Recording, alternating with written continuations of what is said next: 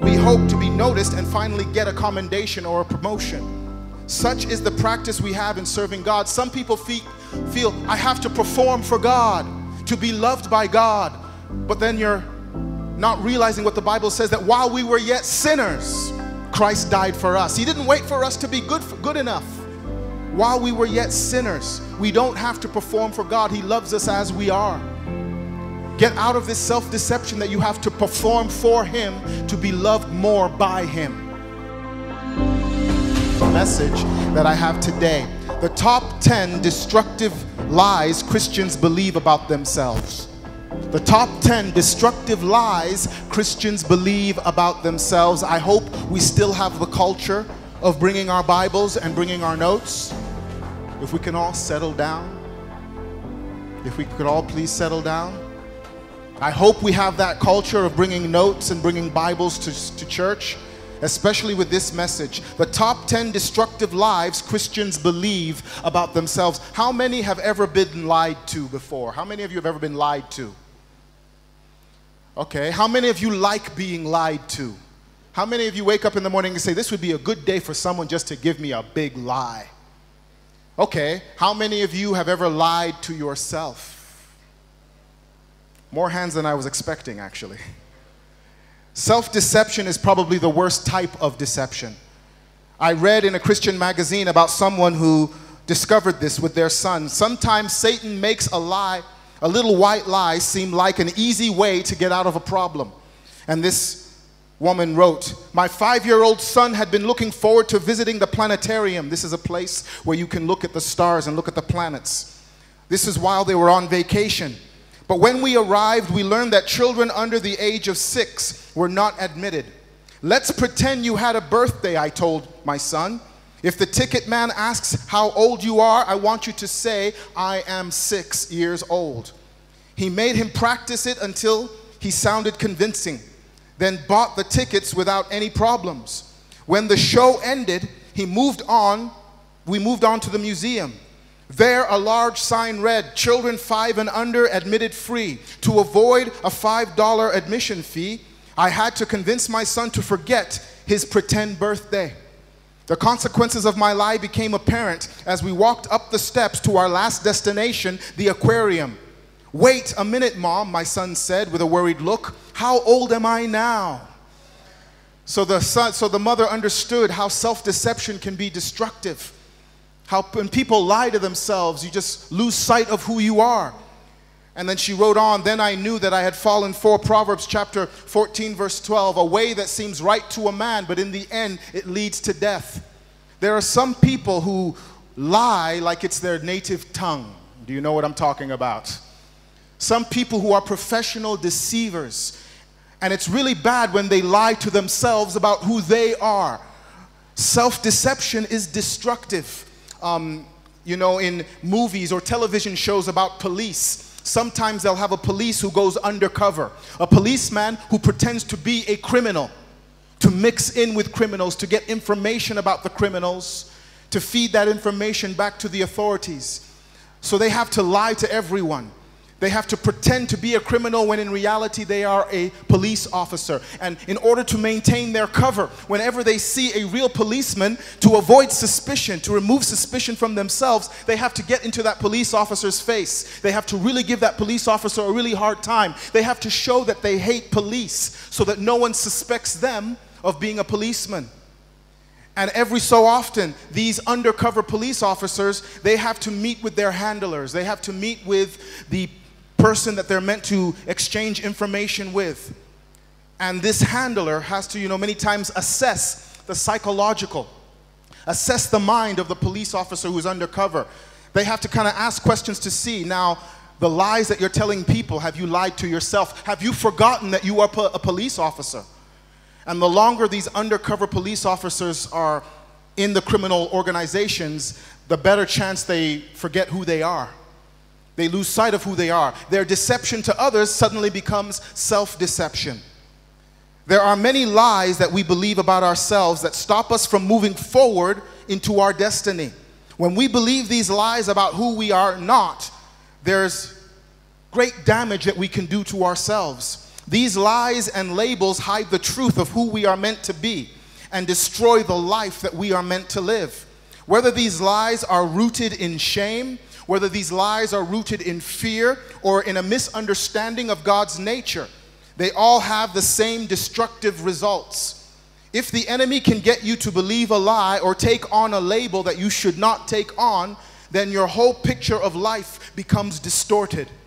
There's an identity problem in the United States. I'm sure our visitors could tell us about that. People don't know who they are. The devil wants people questioning their identity.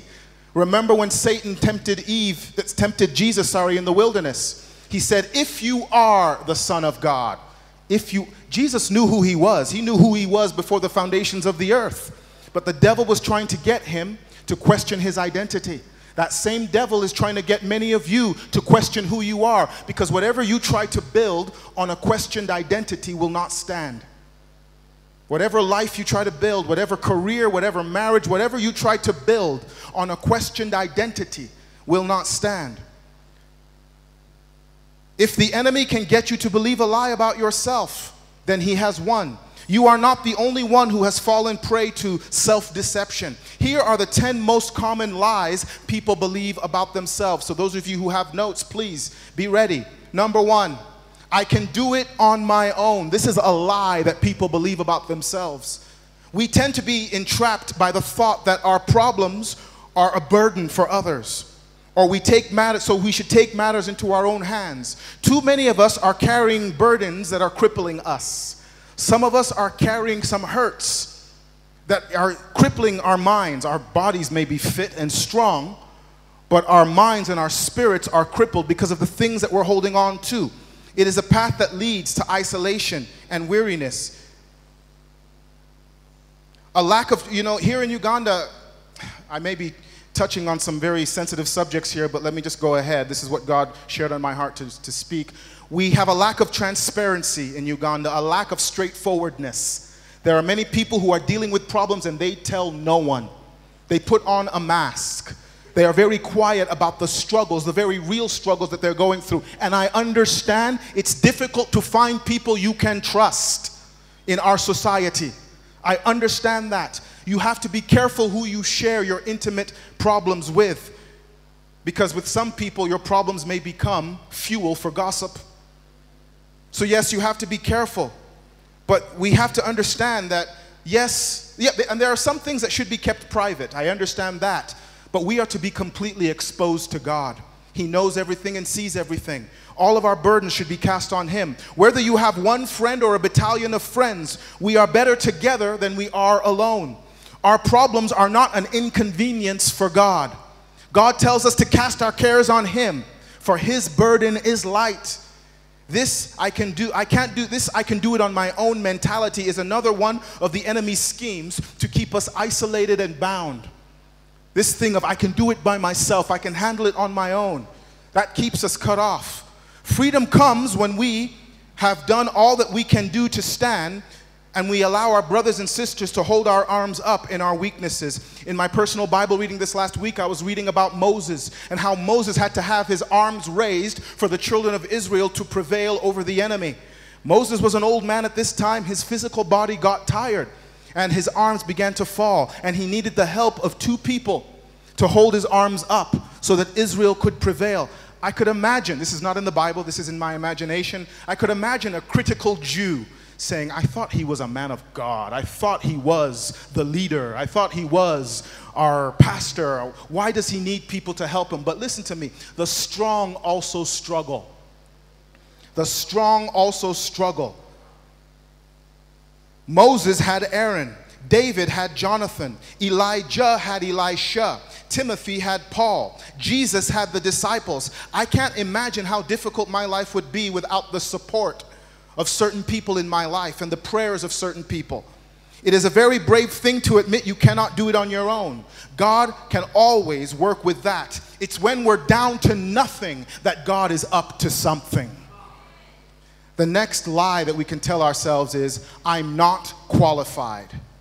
There is this notion that only those who are in full-time ministry or on church staff are qualified by God to serve God. Only those who have official titles. We exalt position and titles, and we discount ourselves. Let me not get started on titles, okay? We have an epidemic problem in Uganda with people and titles. People wanting to be known as a prophet, apostle, holiness, bishop, worship, whatever. But let me ask you, those titles that people love to promote, how do those titles bring me closer to the things that matter most? How do those titles bring me closer to repentance? How do those titles bring me closer to godliness? Jesus made himself of no reputation. I came with some fire from England, okay? I just want to let you know, all right?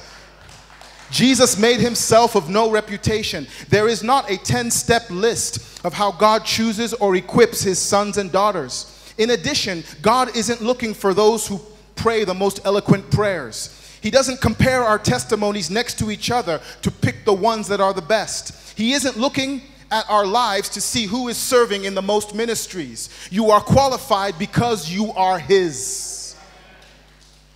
Though his word says in 1 Peter chapter 2 verse 9, you are a chosen race, a royal priesthood, a holy nation, a people for his own possession, that you may proclaim the excellence of him. In the Bible, when God called Gideon and Moses to their respective missions, they both had concerns about whether they were qualified to do what God was asking of them. However, they chose to be obedient to God. God is looking for those who, though they cannot see how they fit into the equation, are willing to be obedient. 1 Corinthians chapter 1, verses 26 to 28. Remember, dear brothers and sisters, that few of you are wise in the world's eyes, or powerful, or wealthy when God called you. Instead, God chose things the world considers foolish to shame those who think they are wise. And he chose those that are powerless to shame those who are powerful. God chose things despised by the world, things counted as nothing at all, and used them to bring to nothing what the world considers important. If ever you feel unqualified for what God has you to do, I want you to remember this. Noah was drunk. Abraham was old. Jacob was a liar. Leah was ugly. Joseph was abused. Moses was a stuttering criminal. Samson was promiscuous. Gideon was doubtful. Rahab was a prostitute. Jeremiah was depressed. David had an affair and committed murder. Elijah was mentally unbalanced and suicidal. Isaiah preached naked, not recommended. When God called Jonah, Jonah ran away. Naomi was an old widow. Job went bankrupt. Peter betrayed Jesus. The disciples fell asleep. Martha was a worrier. The Samaritan woman was a multiple divorcee. Zacchaeus was greedy. Paul was ingrained in another religion. Timothy was too young and had ulcers, and Lazarus was dead. God does not call the qualified. God qualifies the called. The next lie that we can tell ourselves is vulnerability is weakness.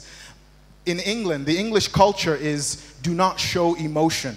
Let me tell you, British people do not show emotions, even when there's a situation that requires emotion. I don't know if you watched the Queen of England's funeral and saw the faces of the immediate family. Showing a tear is against protocol, okay? Showing any type of emotion, showing any type of vulnerability is a sign of weakness. So it's the British culture to keep a stiff upper lip, okay, and not show emotion at all. Keep it inside. That's better, all right? And they think that sometimes some people think vulnerability is a weakness. Of course, you have to be careful who you're vulnerable to.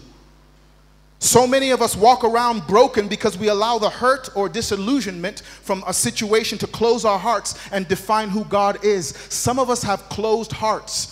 And we've been convinced that opening our heart to anyone, especially God, shows weakness. Not to say that there are some stings in life that do hurt, but there really comes a point when we have to just let go and let God. There comes a point when we have to do that. There comes a point where some people have camped in the land of grief and disappointment for too long. We need to trust that God can give us the strength and faith to move on from this difficulty, from this hurt. We need to trust that he can set us free and fill the empty spaces with healing. The enemy deceives us into thinking that if we open up and talk about our issues, we will be met with judgment and shame. However, the truth is, vulnerability in the right hands will always lead to your freedom. Vulnerability is the doorway to deep intimacy with God. The third lie that we sometimes believe: God could never use someone like me. God could never use someone like me. We say things like that. God has never placed parameters on who he loves, who he commissions, who he equips, and who he forgives. His response to us has always been come. Come and drink. Come and eat. Come and see. Come and follow. Our one job is to respond to his love manifested through grace. That is it. God will never confront you with your past to propel you to your future. Yes, things of the past will be dealt with along your journey of sanctification, but it's not a precursor to serving him. We need to stop shortchanging our freedom and destinies. There is a sense of unworthiness that we tend to project upon ourselves because of shame. We think God cannot use someone like me. Shame no longer needs to be the lens that we see life through. When we're born again, when we are in grace, we do not need to look with shame anymore. Hebrews chapter 12. Verse 2 reads, because of joy awaiting him, he endured the cross, disregarding its shame. You are the joy that has always awaited God, receiving you back to himself.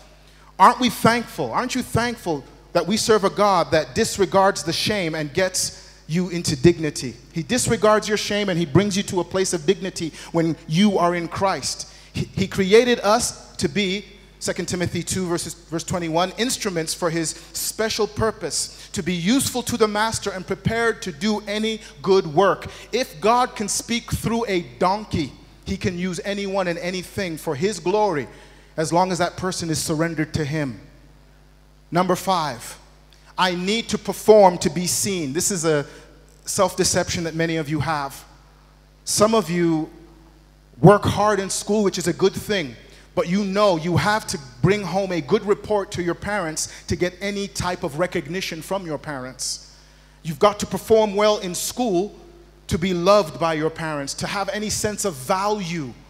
It's good that you're working hard, but you might be doing it you are doing it for the wrong reasons, actually, if you're doing it for that.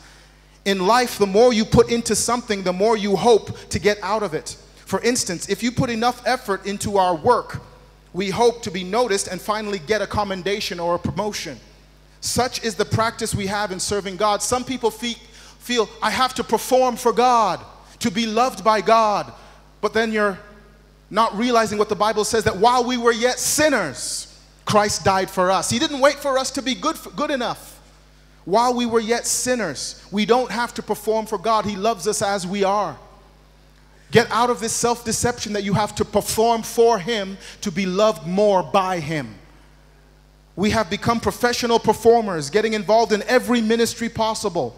We are in the worship team, the greeting team, the missions team, the youth team, the production team, the offering team, the tear down team, the prayer team, and it's just exhausting.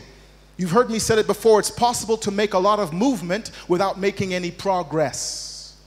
Think about that. We must break the agreement that we are in with this label. We don't have to manipulate God to be seen by God. Please understand that. You don't have to manipulate God to be seen by God. He sees you. He saw you before he knitted you together in your mother's womb. He knew you. We are seen by God simply because we are his. When the prodigal son was far off on his road back home, the scriptures tell us in Luke chapter 15 verse 20, he was still a long way off. His father saw him and was filled with compassion for him. He ran to his son, threw his arms around him and kissed him. We serve a God who sees us and meets us where we are before we even lift a finger in performance. An example I always fall back on is Jesus when he was being baptized. And God spoke from heaven saying, "This is my son with whom I am well pleased." God said that before Jesus did a single miracle. Before he fed the 5,000, before he made a lame man walk, before he made a blind man see, before he did any miracles, God was pleased with him. Before you do anything, God is pleased with you.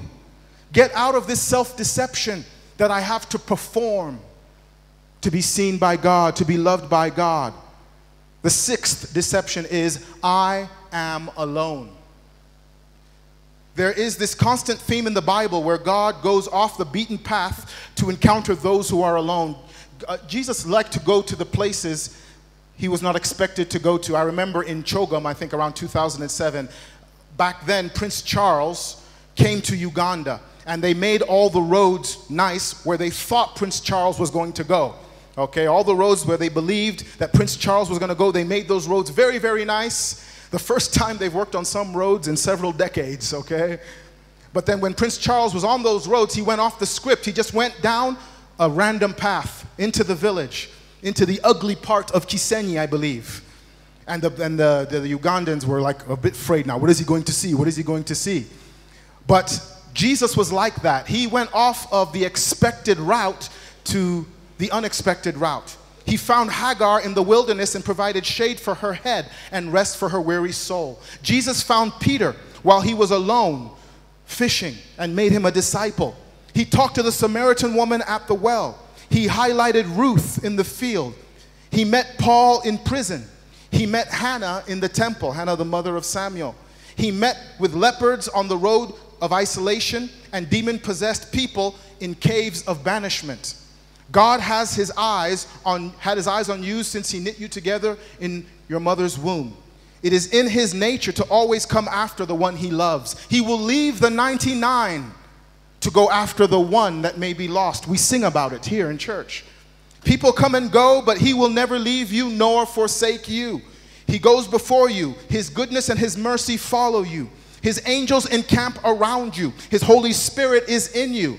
God has made it that way that every move that you make, that every breath that you breathe is met with his presence. You are not alone. He is with you. Get out of this lie that you are alone. Lie number 7. If only I was like this person. There are some people who can compare their life away. They never discover who they are because they are comparing themselves to other people. I've taught about it before. The richest place in the world is the graveyard. The richest place in the world is the graveyard because of all the unrealized dreams that went down with that person. All of the unfulfilled potentials that were buried when that person was buried. They never became who they were meant to be. They were busy copying other people. In a culture of social media, comparisons have become a very big problem. We now see the lives of others through our screens, through stories and posts. We find out about the details of other people's lives. Let me tell you something. Don't believe everything you see on Facebook. I know it looks like they have the perfect life, but that picture was one of the good ones out of the 10 bad ones, okay? We don't know what's going on behind the surface. We compare ourselves to the people we see in the movies. Those are people acting for a paycheck. As soon as the cameras stop rolling, you see a different person. However, there is a trap that we are prone to succumb to when we behold something too long. When we look at something for too long, we begin to view our lives through the lens of that thing and begin to see the inconsistencies in our own life. Stop comparing yourselves to people.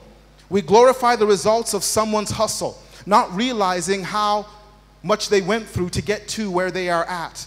We idolize certain celebrities, but we don't know what type of deals they made to get to where they are. Some, especially secular musicians, they have signed their souls to the devil to get the success that they are enjoying. And they have admitted it themselves. They said, I gave my soul to the devil to get to the level that I am at. Remember the temptation that Satan gave to Jesus, that if you would worship me, I'll give you all the kingdoms of the world. That was an offer Jesus rejected. It is an offer that many worldly musicians have accepted. The world has been given to them. All they had to sell was their soul. Do you really want to compare yourself to people like that? This comparison is a distraction to rob us of being our true selves. A platform should never determine who you are, but who you are determines how you use the platform. You are enough in Christ. What you have to offer is enough. You don't have to be fake. You can be yourself. Don't let a copy of you, don't die a copy. Live as an original, whom God created you to be. Number 8, I am not accepted. We all have this desire to be part of something. We all have, I had a friend, and several friends in school. When I finished school, they went and joined the military, the army, and they went to fight in Iraq. I thank God they came back. But when they talk to me about their experiences in the army, they talk about how the army gave them a sense of purpose. They gave them acceptance. They finally belong because they joined an organization that's designed to do that, to make you belong. But I don't want to belong to a man-made organization. I want to belong to a God-ordained movement. Amen? I find my belonging, I find my worth, I find my acceptance by being a part of God's army first. Any other identification comes after that. We want to be picked first for a sports team. We all desire to be chosen by someone. These all point to an inherent feeling of belonging. We all have a feeling of belonging, saved and unsaved people. We want to belong to something or someone. We want to be accepted. The Bible says that when the world was void, God began to fill it. As He created the sun and the moon and all creation, He declared that it was good. Society tells us that we should behave to prove that we belong, that we need to change our look, our speech, ourselves. And there lies the deception of Satan. Okay, the society today feels we need to upgrade our system. We need to upgrade things to make everybody feel equal. We need to upgrade our definitions of things and definitions of people. But the Bible doesn't need to be upgraded. Who you are, when you know who you are in Christ, that doesn't need to be upgraded. You can mature, but you still maintain your identity. In Genesis chapter 1, verse 31, it states, God saw everything that He had made, and behold, it was very good, and He validated it completely. This is before, of course, sin came into the picture and polluted everything. We have been seeking validation in the wrong thing, a validation we already have been given by God. Don't seek to be validated. Don't seek to be confirmed by a man or a man-made organization or a certain movement. Just seek to be right before God. We are first and foremost accepted by the one whose opinion matters most. Our greatest freedom comes in knowing that He has seen the worst in us, knows our secret sin, and accepts us anyway. The 9th lie that we tell ourselves in self-deception is, what I have to say doesn't matter. Some of you are very silent, you're very quiet, because really personality has been beaten out of you at home. And I don't say this to make a joke, but what happens in many people's homes in Uganda, that's not discipline, that's torture. And some of you have had the personality beaten out of you. You may not have been able to define the issue, but you're very quiet. You're like a volcano that's waiting to erupt. I've been doing this job long enough to know. Very quiet. You keep to yourself. You've convinced yourself that what you have to say doesn't matter. Our strongest weapon is our voice. It is the enemy's tactic to silence us. There is life and death in the power of what we speak. Power to build up and tear down. Power to bind and to loose. Power to bless and to curse. God spoke the earth and the heavens came into existence. When we declare the name of Jesus, we invite heaven onto earth. To stay silent is to squash our dreams. Remain where we are already and never move forward. The devil wants you silent. The devil doesn't want you speaking up. The devil doesn't want you declaring the goodness of God. He hates it when the name of Jesus is spoken and when that name is coming from your lips. So right now, just very quickly, I want to say the name that is above every other name. I want to say the name that opens heaven's gates, the name that causes demons to tremble, the name that every knee will bow before and every tongue will confess that is Lord. I want to say the name that is above every name in 3 seconds. 1, 2, 3. I didn't hear everybody. 1, 2, 3. Jesus. You just hurt the devil's ears with that. You severely hurt his hearing capacity. And then finally, number 10. I don't have authority. This is the 10th and final self-deception that we can have. A lie that we can tell ourselves. Let me say something really quick before I get into this. Authority is not confirmed by the volume of your prayer. There are some people who incorrectly believe that the louder I pray, the more authority I have. Wrong. There are some, okay, I could get into this in much greater detail, but it will take me off topic. But please don't think that the volume of your prayer equals your authority. No. No. There are some people who do this, and a lot of attention is on them instead of attention being on God, because no one else can hear themselves. All right? Don't think that authority, it works hand in hand with volume. No, you can be quiet to hear the still small quiet voice of God. The prophets of Baal shouted for half a day to bring fire from heaven. They cut themselves, as was their culture. Nothing happened. But Elijah did just one prayer, and fire came down from heaven. So please don't think that authority in the things of God is connected to volume in prayer. Jesus only did as his Father instructed him to do. That is where his authority lies, in his obedience. It has little to do with us and all to do with the one who gives us authority. When we embrace the Father's authority, we become a force to be reckoned with. When we have a proper understanding of who God is and who we are in him, we have authority. We have authority to do great and mighty things. Not by power, not by might, but by his Spirit. Every time we exercise our authority, we are spreading God's fame and government across the earth. The power of the name of Jesus comes to life every time we use our authority. The enemy is quite threatened by this authority given to us by the Holy Spirit. The devil is not scared of your muscles. The devil is not scared of the volume of your voice. He is terrified if you have a correct understanding of God's word and you operate in the authority that has been given to you by the Holy Spirit. So the enemy knows that when we take authority, God's power is revealed. Healing is brought forth, demons flee, souls are set free, lives are healed. We come into our true selves, and the kingdom of God becomes more and more at hand. It is the same authority that removed the sting of death from the grave. It's authority and victory that every believer has. As a believer, you have authority. You have authority when you operate in God's will. You need to walk like it, you need to talk like it, you need to act like it. It's time for us to break the agreements we have with these labels and with these lies. We have brought havoc, we've brought destruction in our lives for far too long.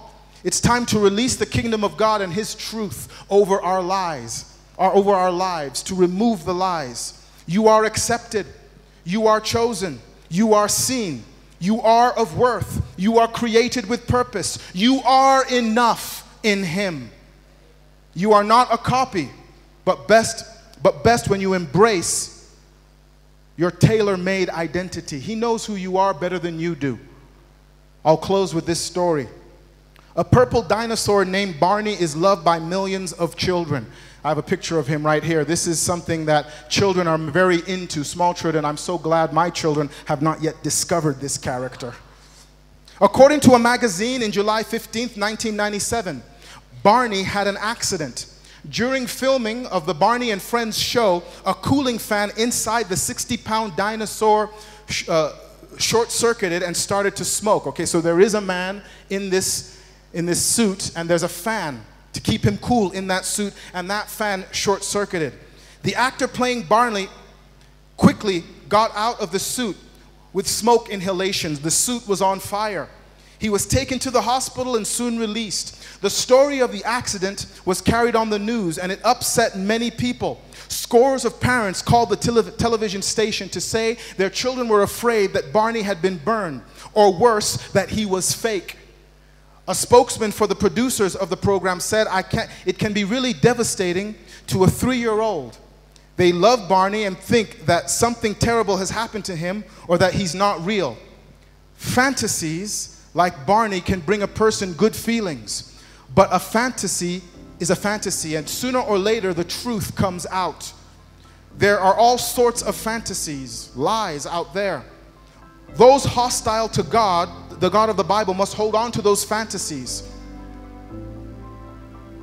to a great deal in order to make it. Okay, the unsaved are holding on to lies that they can live this life without God. They're holding on to a fantasy. They have to hold on to that fantasy.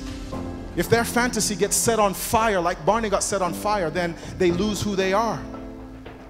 Sooner or later, those fantasies are seen for what they are. Sooner or later, the truth comes out. Don't lie to yourself. Don't deceive yourself. Don't give in to a demonic-made title about who you are. Find out who you are by your Maker, by your Creator. Reverse the lies in exchange for truth. Thank you for joining us. We pray that you have been blessed. Join us in fellowship every Sunday 10 a.m. and 11:15 a.m. on Musajalumba Road next to Eagle's Nest Secondary School as we celebrate Jesus, our risen King. You can also check us out on Facebook at Elam Evangelistic Church and on YouTube. God bless you.